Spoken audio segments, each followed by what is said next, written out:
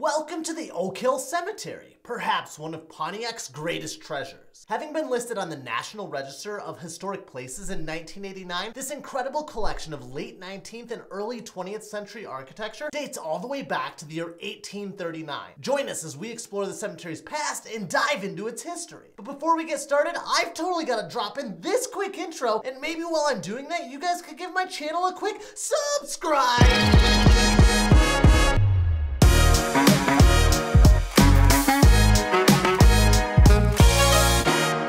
Alright, enough of that. Let's take a look at the history of perhaps one of Pontiac's oldest landmarks, the Oak Hill Cemetery. Pontiac was first settled in 1818 and 1819 by the Pontiac Company. And in 1822, the company set aside a parcel of land just east of town for use as a cemetery. In 1839, the village of Pontiac hired Captain Hervey Park to survey the parcel and lay out a lot as a cemetery. This became the first portion of the present Oak Hill Cemetery, and the grounds were plotted for use by 1841. Over time, more land was allocated to the cemetery until it reached its present size by about the turn of the century. Various improvements were made over the years, including replacing the original cemetery office, which had previously burned down. The cemetery contains the remains of 6 veterans of the Revolutionary War and well over 27 veterans of the Civil War. Oak Hill Cemetery occupies a piece of high ground just to the east and overlooking Pontiac's central business district. The cemetery grounds are divided into 3 sections by University Drive and Paddock Street, which cross each other at right angles. However, only the 2 older sections to the west or southwest of Paddock Street are included in the National Register of Historic Places. The area to the north and west of University and Paddock, which contain the original grounds platted between 1839 and 1841,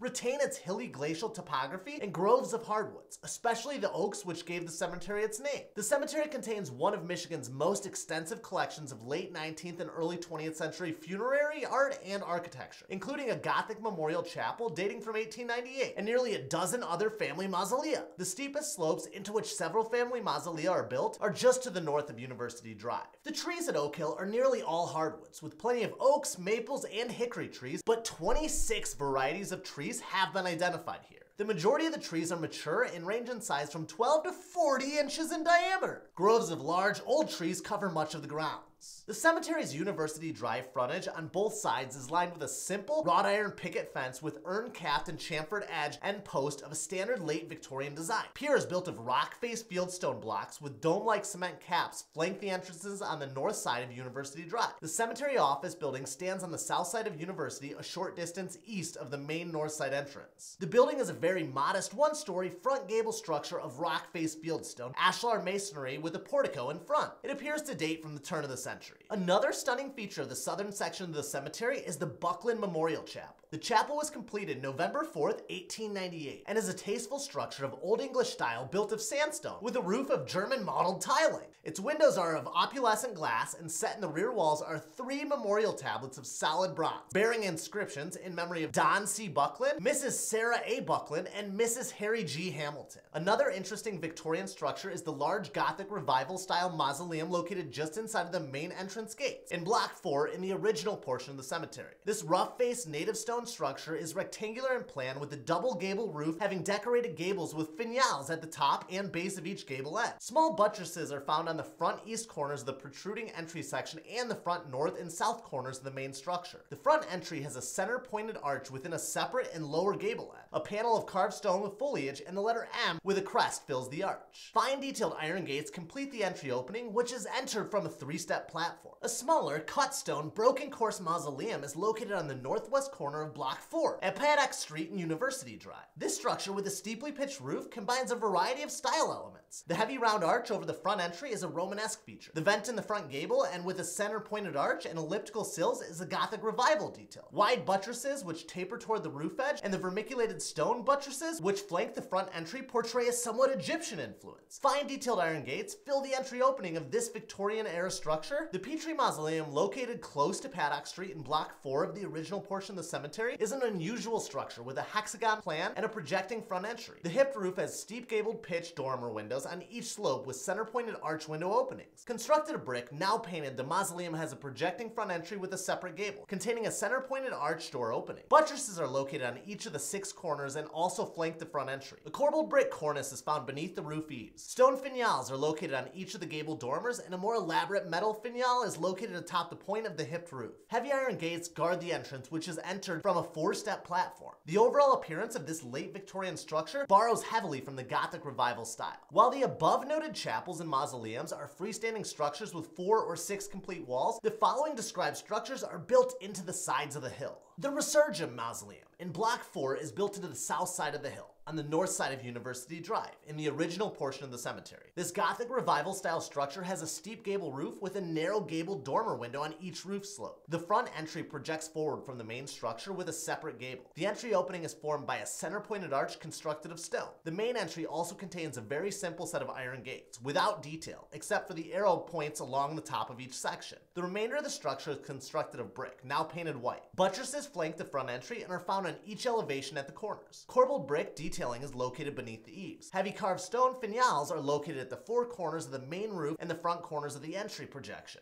A stone cross with the initials IHF carved upon the face is located at the front end of the entry roof peak. A large, more elaborately detailed stone finial, also with a cross, is found at the front end of the main roof peak. The Southern Mausoleum in Block 4 is located near the top of the hill, above the Resurgam Mausoleum. Constructed of rock face cut stone, the structure has a flat roof, with 3 offset walls, 2 of which extend out from the hill. The front exterior is the only wall which reaches from floor to roof. The entry is composed of a heavy, rounded, cut stone arch with keystone motif. The arch is seemingly supported by flat cut stone pilasters with chamfered corners and simple capitals, which flank the entry. A very simple set of iron gates guards the entry with the cornice along the front of the roof edge. A statue of an angel is situated upon the flat roof, overlooking the entry, which is approached by a pathway cut into the hill between retaining walls which flank the front entry. The Austin Mausoleum in Block 4 is smaller than the previously described mausoleums, and without a great amount of detail. However, the square front facade does display a few refined details which add to its symmetry. Constructed of regular coarse-cut stone, the front corners almost serve as pilasters which support the overhanging cornice of 2 courses topped by thin, flat-cut stone. Beneath the cornice is a large projecting square-cut date stone, inscribed with the date 1903. Beneath the date and directly above the archway keystone is the name Austin. The date stone is flanked by pairs of projecting smaller square-cut stone corbels supporting the cornice. The rounded archway of the entry is flanked by 2 diamond-shaped stones. The entry contains simple iron gates which guard metal doors within.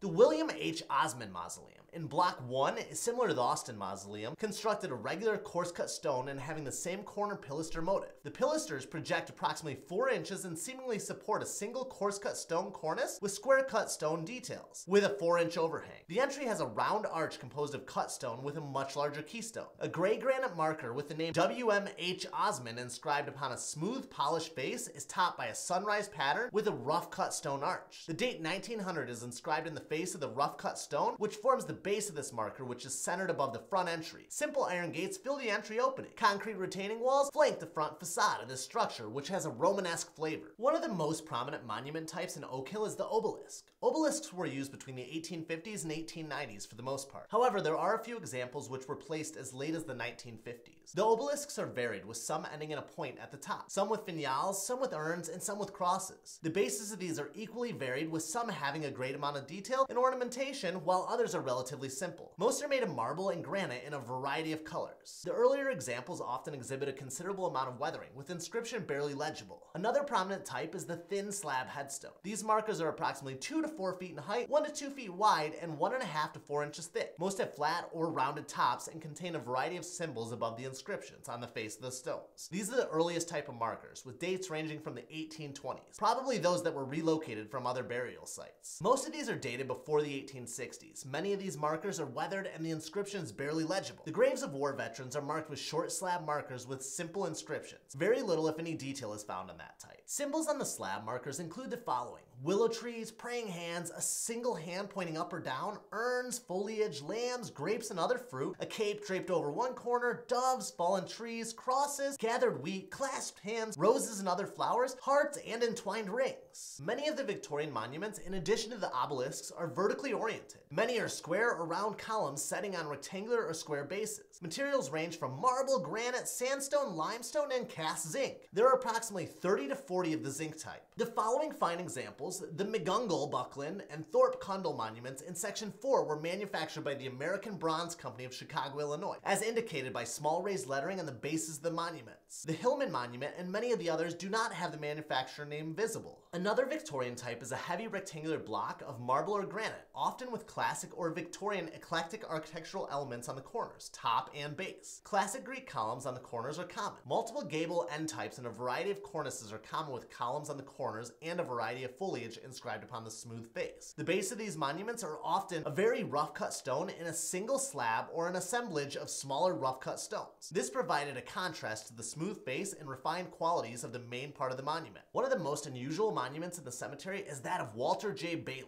in Section 6, constructed of molded concrete. The monument is approximately 3.5 feet wide and 4.5 feet high. The majority of the monument is comprised of simulated cut stone blocks with smooth, serrated, etched, rounded, and vermiculated surfaces. The remaining blocks simulate sections of tree logs. The inscription bearing the names of Walter J. Bailey and his first wife Belle is placed on an unraveled scroll centered on the west face of the monument. An inscription for Jenny, Walter's second wife, is found beneath the scroll. The scroll motif is surrounded by what appears to be a fringe cape draped above and over the southwest corner. A large fringe tassel on braided rope is draped over and beneath the cape. A lily rests upon a large fern, and lily leaves seemingly sprout from the base and side panels. Other monuments made of concrete which simulate tree trunks are more common. However, none match the detail and uniqueness of this particular monument. Oak Hill's shady grounds are the final resting place of many of Pontiac's early settlers, leading citizens, and war veterans over the years. 6 veterans of the Revolutionary War who came to settle in Pontiac, including Stephen Mack, are buried here. Up to 27 veterans of Civil War service, including many who had died in action, had been laid to rest at Oak Hill. Among them were former Governor Moses Wisner, who as colonel leading the 22nd Michigan Infantry died of typhoid fever, and Major General Israel B. Richardson, a veteran of the Mexican and Seminole Wars, who was mortally wounded in 1862. Brigadier General Joseph T. Copeland, a veteran of the 5th Michigan Cavalry, who died in 1893, and probably many other Civil War veterans who died after 1869 are also at rest in Oak Hill.